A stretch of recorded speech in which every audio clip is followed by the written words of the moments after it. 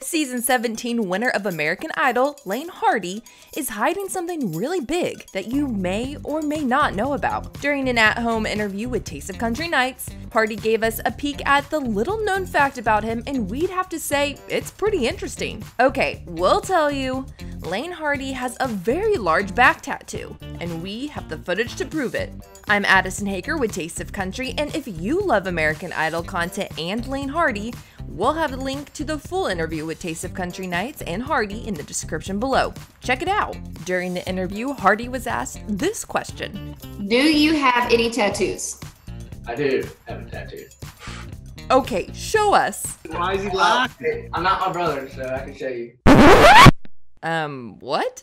Looks like Hardy's brother might have some ink that's somewhere on his cheek. And we don't mean your face cheek.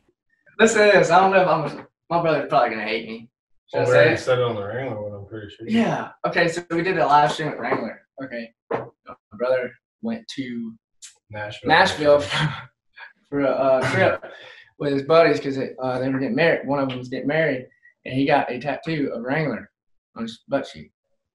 No. Like the Wrangler, like stitches and everything. Now you know. Hardy's, on the other hand, is in a spot more appropriate for on camera, and that meant he had to show it off. Oh boy. I mean, I feel like, are you about to like show some butt cheek here? No. You might could see it on my. I don't know if you can see It says Hardy. Wait, come up a little bit. Do it one more, but just come up a little bit. There you go. Boom. Oh, cool, man. It says Hardy.